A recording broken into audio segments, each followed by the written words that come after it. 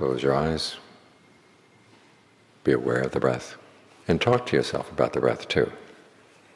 As the Buddha says, directed thought and evaluation are part of the first jhana. People sometimes ask, how do I start doing directed thought, how do I start doing evaluation?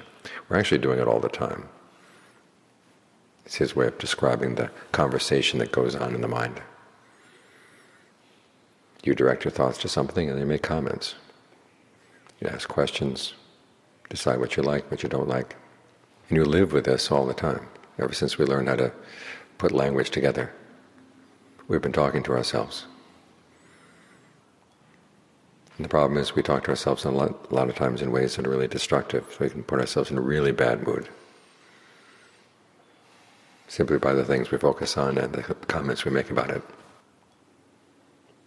So the Buddha is saying there are other ways of thinking, there are other ways of evaluating, ways that are more conducive to putting an end to suffering rather than causing more suffering. This is why we listen to the Dhamma, why we read the Dhamma, why we try to memorize the Dhamma. So we get some idea of what some good conversations inside might be. Like right now with the breath. You could sit here talking about what a miserable meditator you are, or you could talk to yourself about, well, what's going on with the breath.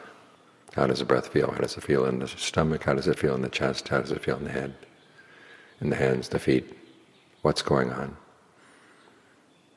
How can I breathe in a way that's going to be more conducive to a sense of well-being inside? And once there's a sense of well-being, how do I maintain it? And once I maintain it, how do I let it spread? These are all useful things to be talking about, because nobody's forcing you to talk in ways that are destructive.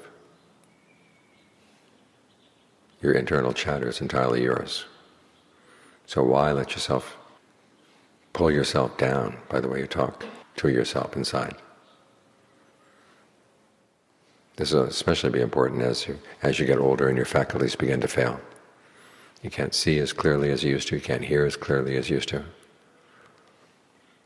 The messages coming from outside will get more and more garbled all the time.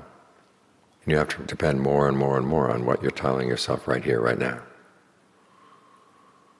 So try to make sure you have a habit of telling yourself good things, useful things.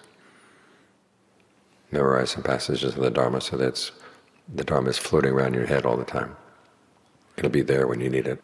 And it'll change the tenor of your conversation. So instead of being one of the causes for suffering, it becomes part of the path to the end of suffering.